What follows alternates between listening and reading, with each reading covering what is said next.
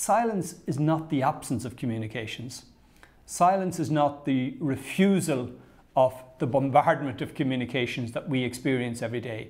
Silence is, however, an integral part of communication. I think silence itself is communicative. We think so often we're lost for words. Somebody has died, we're trying to express our sympathy. Often silence is the most effective thing. It can be an expression of our closeness, of our nearness, of our solidarity.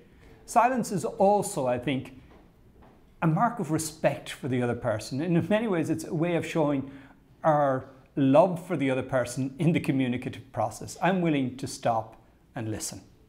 I think the Pope picks up this point and he says, look, people are asking all sorts of questions. Some of them may seem very trivial, some of them seem more important.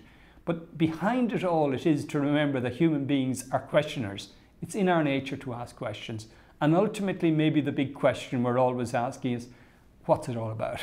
Where is it going? What's my life about? Where can I find hope? What's worth giving myself to? And in fact, the answers to some of those questions are found in silence. That rather than trying to throw the person an easy answer or trying to rush a response, it's actually to have the confidence to allow that person to go deeply with the question, to think on the question, to bear with it, and find in the depths of their own being the answers to who they are.